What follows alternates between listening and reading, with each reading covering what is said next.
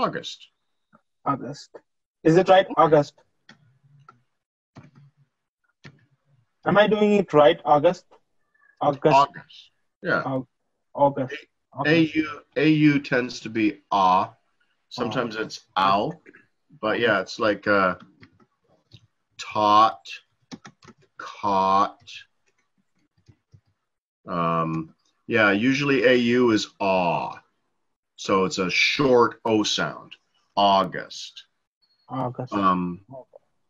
Yeah, that's very interesting. I was speaking with some of my other students about an interesting sort of issue that has come up, which is sometimes vowel combo, like AI or EA, stuff like that.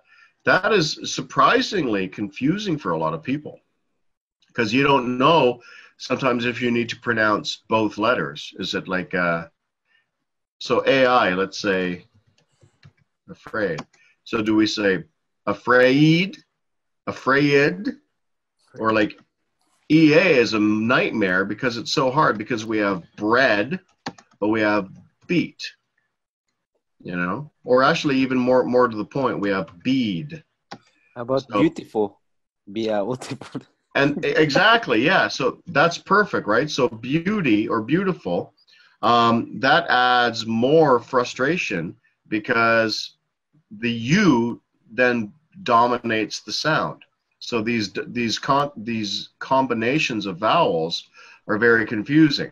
So it's not beauty, it's not B-A-U-T, it's beauty. So essentially, phonetically, you'd spell it almost like this, like beauty, or beautiful.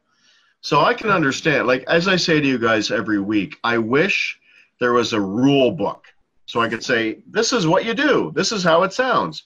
But there isn't, you know, it's just a case of becoming accustomed to all these words in the English language. Because as I say, like it comes from Greek, Roman, Latin, French, German. So all these words trickle down to create the English language.